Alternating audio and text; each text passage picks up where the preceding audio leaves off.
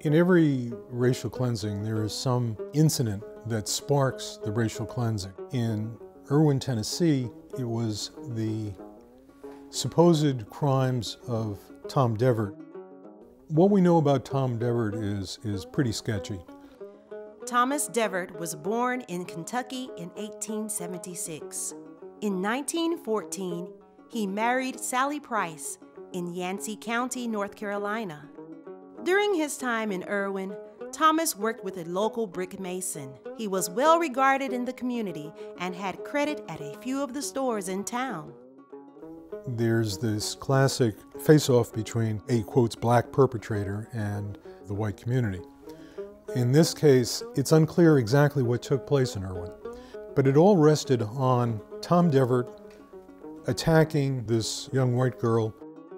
15-year-old Georgia Lee Collins was one of 6 children from George Collins and Fannie Webb. Her father worked as a blacksmith in a railroad shop in Erwin.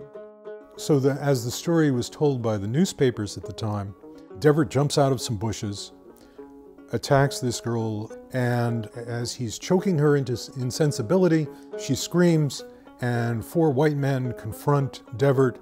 He drags the girl, carries the girl, runs off. As he's fording the river in town, he's shot and killed, and the girl is either drowned in the water or is dead before she actually hits the water. On the face of it, the story didn't make a lot of sense. First off, Devitt choking this girl and her screaming at the same time is a physical impossibility. It just wouldn't happen. If the 4 unnamed white men attempted to rescue her, jumped out of, heard her and ran to the scene, how is it that Devitt would be able to run off carrying this girl and somehow elude the people that were chasing him? Again, it just doesn't make a lot of sense. Years later, the historian in Erwin paints another picture of exactly what took place, which makes a lot more sense. Devitt is gambling with 4 white men, and they have some sort of argument. The story goes that Devitt won in the gambling. The men wanted their money back. Devitt didn't want to give it back. Devitt runs off. He's being chased. He sees Collins, uses her as a hostage, a shield. One of the white men shoots Devitt and kills him. That is a more cohesive story. Whether in fact that's actually what took place, we'll never know. When they dragged Devitt's body from where he'd been killed near the river, they dragged it into town and they built a funeral pyre and set it afire. They rounded up the entire black community, men, women, children, and forced them to watch as they cremated Devitt's body. And then they issued the ultimatum, you must get out. It could have been a lot worse because the mob at that point, according to my research, the mob was threatening to burn down the black community, just burn them out.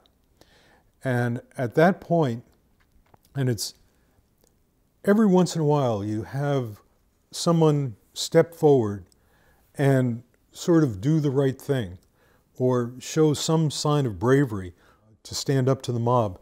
In this case, it was the most unlikely of human beings, a guy named Place. He was the general manager of the railroad in the town. He was there when Devitt's body was burned.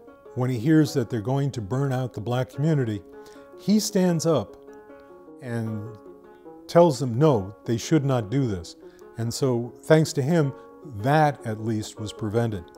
But the end result was all the blacks were driven out of Erwin.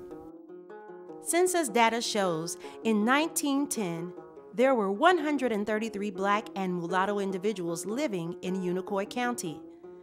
2 years after the Erwin Expulsion, there were only 2 black residents recorded in the entire county. Ernest Dickert and Jim Matheny, a janitor and cook for the railroad, respectively. It's similar from racial cleansing to racial cleansing to racial cleansing. In the white community, this was a very changeable thing. When the absolute shame and horror of what took place sets in, then the whites construct a whole different story.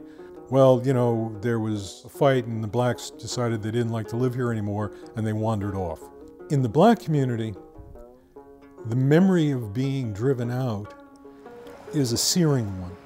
The country was like a checkerboard for the black community of places where you could go, places you never even went through. And Erwin became one of those places that you never went through.